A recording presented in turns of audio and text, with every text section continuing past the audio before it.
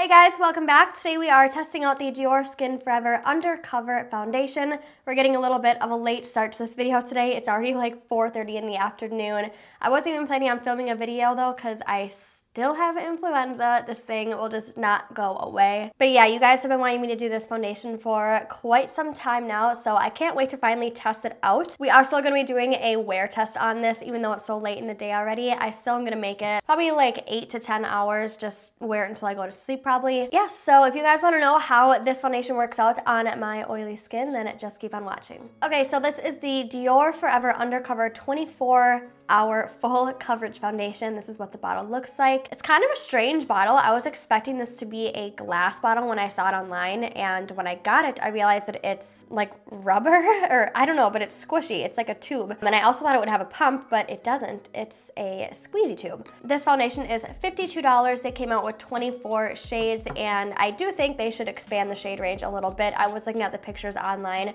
While they do have quite a few different shades, I feel like a lot of the undertones were kind of the same, and there wasn't that many dark shades, and the lightest shades didn't look like super light. Anyways, I do have the shade 020, and this is another matte foundation. You guys know I love my matte foundations. This is supposed to be made for all skin types. You can use it if you're oily, dry, combination sensitive. So I think that's pretty cool, and it also claims to be full coverage while still feeling weightless on the skin. Okay, so let's get into trying this out. I'm gonna be doing this the same way that I do every other foundation review. We're gonna use a beauty blender on half my face, and then a brush on the other half, and then use a favorite primer of mine on one half, and then no primer on the other side, just to see if it applies differently and if it wears differently throughout the day with the primer. So luckily, since I'm so sick, my face is like extra red today, so we will definitely be putting this full coverage-ness to the test today. So I'm gonna be using my Hourglass Mineral Veil Primer today. This is one of my favorite primers. I love the way this makes my skin look and feel. It just really softens the look, evens out my redness, and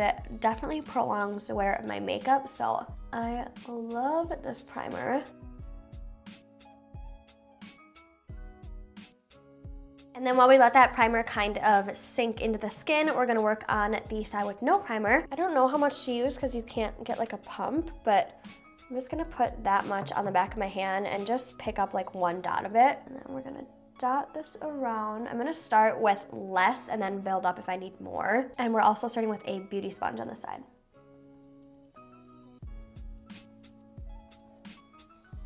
Ooh, definitely has a fragrance, and I'm sick and I can still smell it. Like, I don't mind scents in foundations, but sometimes they do give a lot of people like headaches and just bother people. They don't really bother me. The only problem with fragrances is that I do break out sometimes, since I do have pretty sensitive skin. But hopefully that won't be a problem with this foundation. Okay, so I really didn't even use that much, and that covered up a lot if you can compare to this side. Covered up a lot of my redness. I didn't really have any acne over here. Some acne scarring, but not like I have on this side. We're gonna go in with a little bit more to see how this builds up. I'm just gonna go in with like the same amount actually. Get some on my nose. It also is spreading out really nicely too. I'm not having any issues with it like tugging on my skin or just giving me any difficulties while blending it out, so that's nice. Okay, so I still have a lot left on my hand, and I didn't even think I really put that much on the back of my hand to start off with, and it covered up pretty good. I like the way that it's looking on my skin so far. It looks very soft, not settling in my fine lines yet, and it's covering up fairly well. I don't know if I would consider this full coverage though. It claims to be extreme, oh no, it claims to be extreme wear foundation, but it does say it's full coverage. I don't think I would say this is full coverage though. I would probably say medium. Could probably build it up to be full coverage, but I don't want to put too much foundation on my face because it can start to look really heavy on me. So I'm not going to be putting any more on this side. But so far, this is what the coverage is looking like. And you know what? It might actually be drying a little bit darker now that I'm seeing this side of my face. Okay, let's use a brush on this side of my face then. We're using the Sigma F80. Why do I say we? I'm using the Sigma F80 brush. This is my favorite foundation brush. I talk about this brush all the time, but I just love it. So we're gonna do the same thing on this side, just 3 dots. And then I still have a little bit left on my hand. Just gonna work this into the skin. Okay, so it's covering nicely. I'm getting a little bit more coverage with the brush. It said online also that you should apply it with either your fingertips or a brush to get full coverage. So using a beauty blender wasn't recommended if you wanted the full coverage. But I hate using my fingers to apply foundation, so that's just not even an option for me, especially when they say online that you can use a brush too. So far, yeah, so I do think, oh wow, look at how much darker it dried. I don't know if you guys are gonna be able to tell, but I can definitely see this side is lighter. Okay, I thought it was my lights, so I kind of like moved them a little bit and it still looks a little bit darker on this side. I don't know, am I crazy or are you guys seeing this too? Okay, I'm just gonna keep it moving on and use the rest of what's on the back of my hand to build this up a little bit, just where I think I need a little bit extra coverage. Yeah, this is covering great though. I'm surprised at how much it's covering up my redness, but it still doesn't look like a full coverage foundation. Like, you know how sometimes foundations can just look like a mask when they finally cover everything up? This one definitely still looks like my skin, I would say. Okay, so I'm looking at it more up close now. I don't want to block the camera. It is starting to settle in my smile lines on this side of my face. I don't really have smile lines on this side, so it doesn't happen over there, but on this side it is settling in them. It's not really settling in the line of my chin yet. I think it looks pretty good though, and it still hasn't dried completely down. It still feels a little bit tacky to the touch, but it does look nice in the skin. I feel like, I don't know. So when I tried the other Dior foundation, it was the other one that's really popular, and I had the same problem right on the apples of my cheeks, sorry, where my pores are a little bit larger. I feel like it was kind of enhancing them, and I kind of feel like that's happening right now. Yeah, I feel like it's just enhancing my larger pores right here and then kind of like in the center of my forehead. Other than that though, I think it looks good everywhere else. Covered up nicely. Still don't think this is a full coverage foundation though. I still would consider this a medium coverage foundation for sure. I'm gonna go ahead and set my face and just finish up all my makeup and see if that changes anything, and then I will be right back. Okay, so I finished up my makeup about 15 minutes ago, so I'm just gonna call time at 4:45. So I do like it better than I did before I set my makeup, but you know what? I don't love it. There's something about it, like it's not really like grabbing anywhere or doing anything that's like super noticeable, but there's just something about it that I'm not necessarily liking. I don't know what it is about it, but one second I really like it. I'm looking at it like even right now and I think it looks beautiful. I think it looks really soft and just really nice, and then I get really up close and I kind of start to nitpick a little bit and find things that I'm not liking about it. For instance, I feel like it's just aging my skin a little bit when I get really up close. Like even from here, so not that far, it looks really good, but then the closer I get,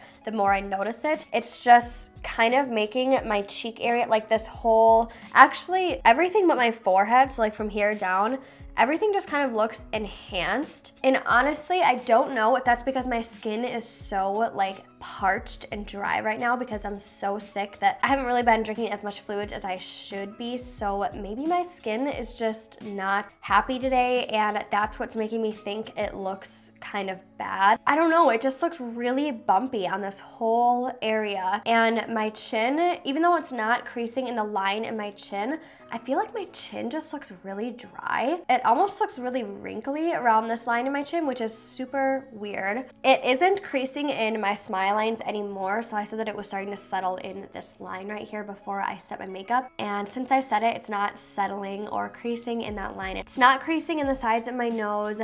It still, like, I seriously could not cover any of this stuff up over here, which I thought was kind of weird because I feel like it looked like it was covering a little bit more before, but now I can really see them. But it didn't oxidize, and my concealer went over it really nicely. I only put a little bit of concealer right underneath my eyes and just a little bit where I needed some, like over my pimples, which didn't even work. I just don't love it. From afar, I think it looks really pretty though. Like as I'm looking on the monitor right now, I think it looks pretty. But then when I zoomed the camera up, I was like, ugh.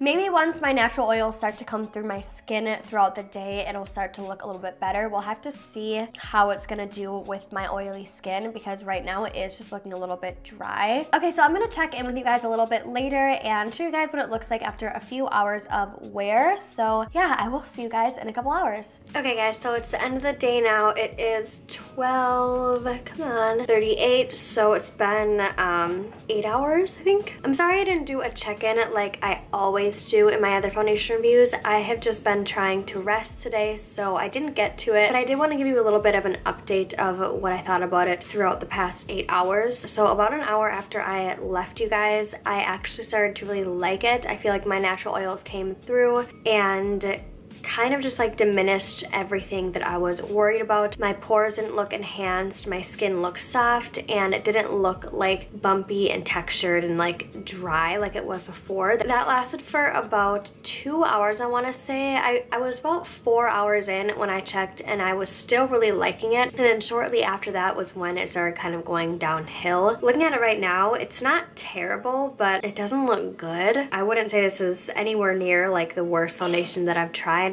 but it's definitely not the best. I don't love it. It's kind of like another NARS foundation, how I'm kind of in the middle with it, because I did like it for a period of time today, but just looking at it now, I don't know, it's separating. It's definitely enhancing a lot of my texture on my cheeks. My chin looks terrible. My chin looks the worst out of everything. It just looks really dry, really like flaky and kind of wrinkly, and it's settling in the smile lines right here. I'm not really oily, a little bit shiny on my forehead, but hardly. So that is one major plus for me. I love when I don't get super oily in foundations. It did come off on my nose, right above my eyebrows, a little bit down here around my acne. It has transferred off. You know, I kind of expected that though on my nose, because since I am sick, I'm kind of like rubbing my nose a lot and blowing my nose, so I expected it to come off my nose today, but it did transfer on other places, which doesn't always happen. I feel like it looks a little patchy also, like it just looks like it's darker in some spots. Yeah, I just think the main thing is that it's enhancing the texture and just making my skin look really dry. Although my skin is very dry now.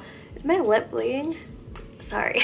Yeah, so I don't know about this foundation. I'm just in the middle with this one, even though I don't like the way how it looks right now. I do want to give this foundation another fair shot another time, just because it did look good for a while today. Maybe I can try out with some different primers, different setting sprays, setting powders. Maybe once I get some more fluids in me, my skin won't be so dry and it kind of hard to like deal with, because for all I know, this could be a great foundation that I don't get oily in or anything, but my skin is just having one of those terrible days, so I really don't know. But just from the looks of it right now, it's not amazing. I will say though, where I got oily on my forehead, it is separating a little bit, so I wouldn't be able to blot this if I did get really oily, which really sucks. So yeah, not liking the separation, not liking how it's settling in this fine line right here. My whole chin just looks super dry, and all of my texture on my cheeks is very, very enhanced right now. So those are my cons. My pros are that I didn't really get oily. It did look pretty for about 4 hours-ish today. I really did like it. It looked really soft, and it just looked very like skin-like. I like the finish it has. I also like how it didn't look heavy on the skin or